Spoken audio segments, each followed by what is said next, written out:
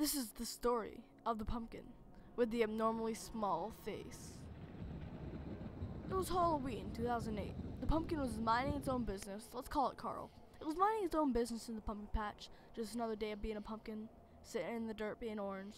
When all of a sudden, a family had entered the pumpkin patch. They took some pumpkins, and that was pretty much that for the day. Next day, when the pumpkin patch opened up, they were pretty empty.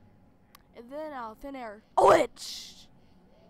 She came looking for pumpkins for one of her pumpkin potions.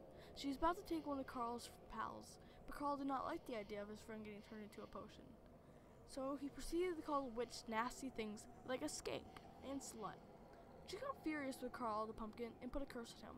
The curse was, when he finally gets carved, his face will shrink 1 inch every week.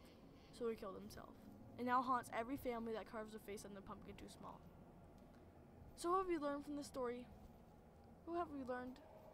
What we've learned is never carve a face on your pumpkin too small. Seriously, it hurts my OCD. Like, really, make it proportional. It has a whole body that you can use. Like, seriously.